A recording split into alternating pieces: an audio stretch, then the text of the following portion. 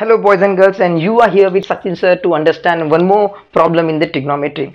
This is very special problem boys and girls because it will not have LHS and RHS that we used to have regularly. Okay, this sum has two sections. One is given section and another one is to prove that section, as you can see on the screen, right? And both the sections have 2 after the equality.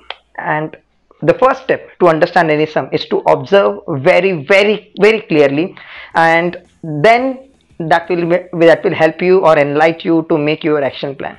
Now here our observation says that in the prove that section we have square with the tan, and that square is missing with the tan which is given in the given section. So our first step of the action plan will be to square both the sides which is given in the given part, right?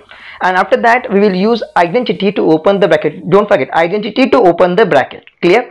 Now let's move on with the given section. Write it down the way you can see on the screen, and the way we have first step squaring on both the sides, right? When the moment we do bracket square, we are not supposed to just open it lightly. We have to use proper identity, and that identity is a plus b the whole square. That gives the result tan square a plus 2 into tan a into 1 upon tan a, that is 2 into ab. Clear? And then third term as a 1 upon tan square a, and after the equality we have 2 square as a 4, right? Observe clearly now. Here on the screen you can see we can cancel out tan a and then 1 upon tan a as they are in multiplication, right? They can be cancelled out and we will be left with 3 terms.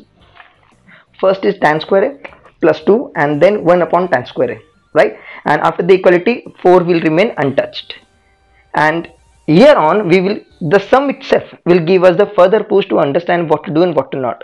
Here the way we normally do, 2, that is term without any trigonometric ratio, will be shifted to the 4, and that will send it in negative. So we can write tan square a plus 1 upon tan square a equals to 4 minus 2, right? And why I shifted that 2 to 4? Because 2 was without any trigonometric terms, and that will surely result in answer 2. And boys and girls, this is our very special moment at which, as we are very nearest to the answer, we say aha, because that is what we needed to prove, as if you see the prove part.